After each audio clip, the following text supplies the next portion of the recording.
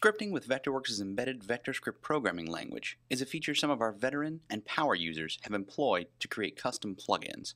While useful, previous scripting capabilities had their limitations.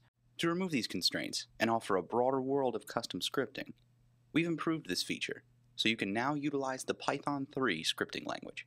We selected Python due to its modern design, its popularity, and its wide array of easily accessible open-source code. Of course, all of your existing vector scripts will still function as before.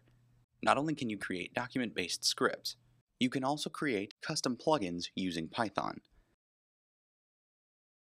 The Run Scripts in Developer Mode checkbox will display warning messages along with log data from Python's built-in logging system. The newly redesigned Plugin Manager includes 3 tabs. The first, Custom Plugins, lists any plugins created and added by you. You will also see the language each script was created in. The second tab will display encrypted plugins created by third parties. The third tab will list the built-in plugins that ship with your version of Vectorworks. When editing a script, select the language you'd like to use at the top of the script editor.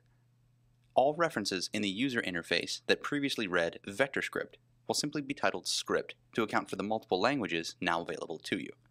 To start, we've included the Web Linked Image plugin, which allows linking to web images directly within a Vectorworks document, including the Google Maps Static Image API and all of its various controllable parameters. Not only does this open the door to the large number of developers already fluent in Python, but it allows for the entire repository of Python guides and tutorials publicly available online to directly benefit existing VectorScript users who wish to transition to this improved language. You'll find a number of sample scripts, as well as tutorials on their creation, here.